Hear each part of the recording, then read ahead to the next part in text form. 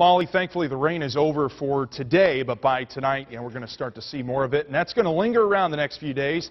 That's called a stationary front. It just doesn't want to move. 72 here in Des Moines right now, 75 up in Fort Dodge, so the temperature's starting to warm up a little bit. And it's definitely the air you can feel out there. Notice the dew point. This is the measure of the amount of moisture in the air. 64 right now here in Des Moines, 61 for Fort Dodge, close to 70 out around Council Bluffs. Anytime we're in the mid to upper 60s and around 70, that's when it starts to feel a little tropical out there. Live Super Doppler HD, there's the rain, at least what's left of it, off to the south of Highway 34. That's where it should stay as we head throughout the afternoon hours, and we might see a little bit more of that rain tonight. We did pick up a little bit this morning. North Polk just over a half an inch of rain. Same with Ankeny, Sheridan down to the south, about 4/10 of an inch, as well as Ogden. Up in Boone County, Lamoni, just about 2/10 of an inch this morning. We have the clouds out there. The sun's been trying to peek out, hasn't been too successful at doing that. 72 here in Des Moines.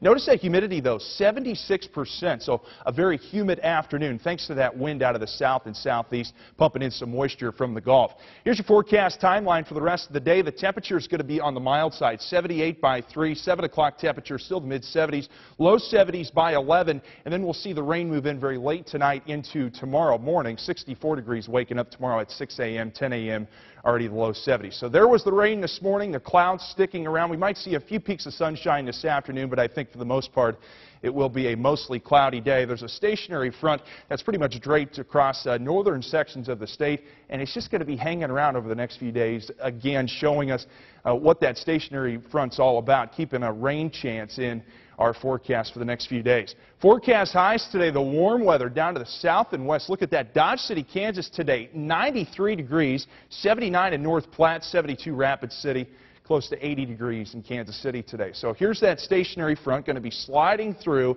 and then just sort of hanging around over the next 24 to 48 hours, bringing us scattered chances for rain tomorrow and all the way into Friday, could even linger into Saturday, but I think the Saturday into Sunday rain chance will come along with this system out to the west, and that's going to be a late chance of rain Saturday into the early part of the day on Sunday. Here's Futurecast. We're going to start things out 7 o'clock tonight, showing a rain chance up in northern Iowa, but I think for the most part we will stay dry this evening. Better chances for rain after midnight tonight, and those will linger into the morning hours on Thursday, and then another chance for rain late Thursday. It's going to be scattered chances for rain, not a complete washout of a day, both Thursday and Friday as this stationary front sticks around. There is a slight risk of severe weather southwestern Iowa very late tonight. The moderate or enhanced risk of severe weather stays out to the west along an area of low pressure. So today, 78 degrees, that isolated rain chance tonight. Otherwise, it's going to be a humid afternoon. 64 degrees tonight, a warm night seasonably.